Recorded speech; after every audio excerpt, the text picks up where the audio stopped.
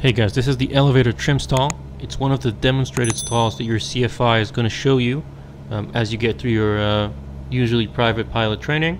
Now that stall will show you what the plane will do once you apply full power on a go-around.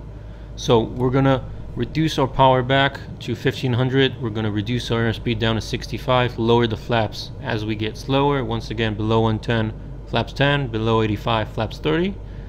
Once we get to 65 knots, we're going to pitch down a little bit, idle the power, and maintain a 65 knot descent by trimming the plane. Once we trim the plane, we're going to increase the power to full power without touching the yoke. And then you're going to see as the airspeed increases and the power increases, the nose will just rise up until we stall. Now the simulator doesn't simulate it as good in terms of aerodynamics, and the real plane you're going to feel once you add full power, the nose will just shoot up. And it's going to be very hard to control the plane. That's why when you go around, you always feel as if you're pushing the plane down or fighting the plane as the nose wants to go up.